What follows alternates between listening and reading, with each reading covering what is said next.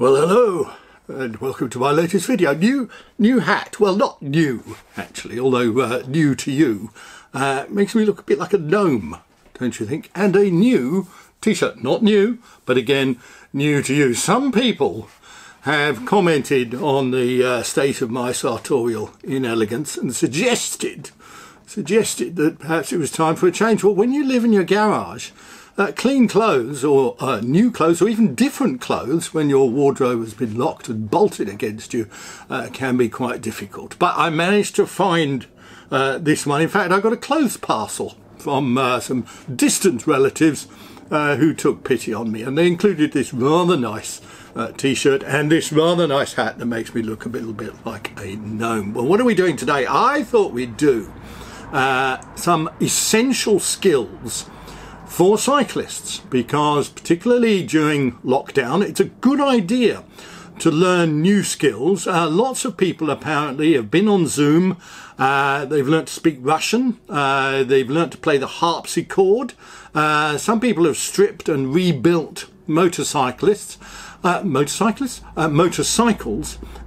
one man apparently constructed a scale model of the Great Wall of China. Yes, 50% of life size in his garden. He had quite a big garden, and apparently you can see it not from space, but as you can see the Great Wall of China, so I'm told, from space, and it's the only thing you can see from space. But you can see this man's 50% life-size version of the Great Wall of China from somewhere near the edge of space if you're up high enough. So, essential skills for cyclists. Number one, how to make a cleaning rag. Now, it's very important that you keep your bicycles clean and well scrubbed and polished. You may have seen one of my videos about how to clean a gravel bike. This is not a gravel bike cloth. There'll be a separate video about a gravel bike cloth. This cloth would be suitable for a road bike, perhaps a commuter, perhaps a hybrid, not an e-bike, so not a gravel bike and not an e-bike, but most other bikes it would be suitable for. You're going to need two things in order to manufacture or construct this cleaning cloth. You're going to need something as what we call the base layer. This is the central fabric that you will use for your cloth, and then you will use then you'll need these, which are called a pair of scissors. Now these have a kind of red knob on the front there. You don't need a red knob, and you don't need a red knob on your scissors. Any pair of scissors will do, although I suggest not nail scissors, because that could take rather a long time to make the cleaning cloth. We are using, or rather I am using, the Vulpine merino wool grey t-shirt that you have seen in the vast majority of my videos, and some people have suggested should be for the scrap heap, so I've decided I'm going to use it as the base for my cleaning cloth. So I'm taking my Vulpine. You don't have to use a Vulpine merino wool t-shirt. You could use a pair of merino wool underpants. You could use cotton underpants. You could use latex underpants, but this is not that sort of video, Nigel. I'm afraid if you want that kind of thing, you're going to have to go elsewhere. I'm sure you've looked for it on YouTube, but you won't find it on my channel. I do the latex actually, but only when I'm wearing the latex gloves for certain cleaning tasks, not, I hasten to add, for this particular task. And another word for a cleaning cloth is a rag, or a cleaning rag. And where that came about was, you may remember Ragtime. Ragtime was a novel by E.L. Doctorow, and a very good novel, by the way. Ragtime was also a form of kind of jazzy music, popular in the earlier part of the 20th century. In other words, around about 1910, mostly in New York, but not just in America. It did spread beyond other areas. And what they used to do was that the jazz players would be up on the stage, and they'd be doing their tinkly tink, you know, that boring jazz music style that they do. And then the audience, of course, who got indescribably bored as this jazz music continued to play interminably, decided that one way of alleviating that boredom would be to make cleaning cloths or rags, and ragtime, as it became known, was the time that you spent making a cleaning rag while listening to that dreadful jazz music. You can still do it now if you want to listen to somebody like Miles Davis or Wynton Marsalis, or who's that fellow? Is it Jamie Cullum who plays that dreadful boring jazz music? Anyway, you choose the music that you want as your backdrop. Don't be influenced by my increasingly un-Catholic musical tastes. I did do a poll on my channel saying, would you like me to add music to my videos? Because most YouTube videos have music, even though mine doesn't. And one person suggested, yes, Black Sabbath, AC/DC or Genesis. I like your sense of humour there, Nigel. I like your sense of humour.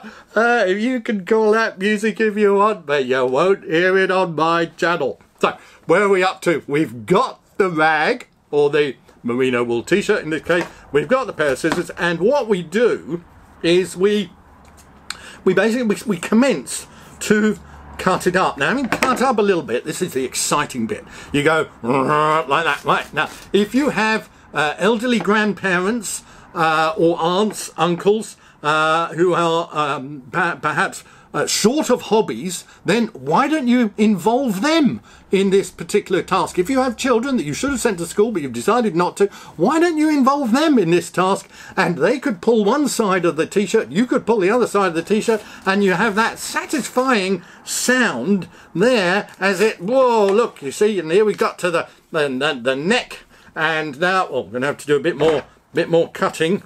So we just cut that, we sort of cut the sinews of the shirt. I mean, imagine it's a this is getting a little time. Imagine it's a chicken or a lamb that we're making for our Christmas dinner, and look, now we've almost got it. Oh, look, and we're going to cut that final bit with the scissors there, and now we have so far two cleaning rags. This is one of the cleaning rags, which was previously I think the back of my shirt or my t-shirt, and this is the other cleaning rag, which seems to be a little bit smaller. Now you can see it was still my t-shirt, because I can put it on there in this kind of fashion.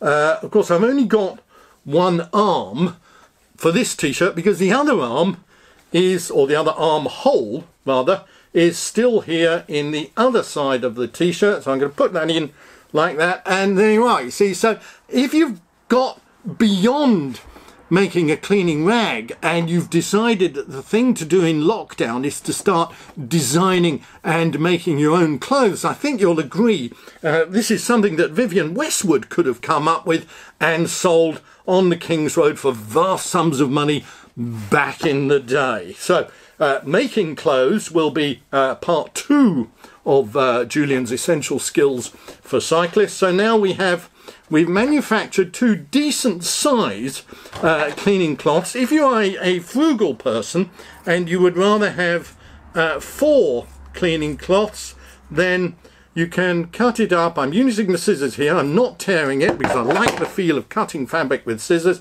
There we are. I've made something. And if you are perhaps doing some delicate work on your bike, perhaps you're wearing a nice new t-shirt like I am, then if you put that over there, that protects your t-shirt, and then you could use this bit of the cloth to clean or polish your bike. And because this was a kind of cycling t-shirt, it has a pocket at the back here. The pocket is still there, the button is still there. So if you were doing some cleaning task and perhaps you had some cleaning fluid, some I don't know, some polish or something that you wanted to apply to your bike, then you could store your can of polish in that convenient pocket there while you were polishing your bike. You take the polish out, you spray on the polish, you put it back in the pocket and continue the polishing action. So I think you'll agree this would be a very good t-shirt to use for a cleaning cloth. I don't suggest you go and buy one of these t-shirts from Volpone. They are about £60 because to cut that up and then use it as a cleaning cloth would be rather a waste of money in these particularly difficult times. I have had, you might wonder, well, why is he cutting up a £60 t-shirt? Well, I have had this t-shirt for about 8 or 9 years, and as you know, I have worn it for approximately 300 days a year for the last 8 years. So you do the math if you've got a Dacia, and it's 8 times 300, which is 3/8 of 24, add a couple of noughts. So that would be 2,400 million times that I have worn this particular t-shirt. So are we surprised if it's a little bit thin now?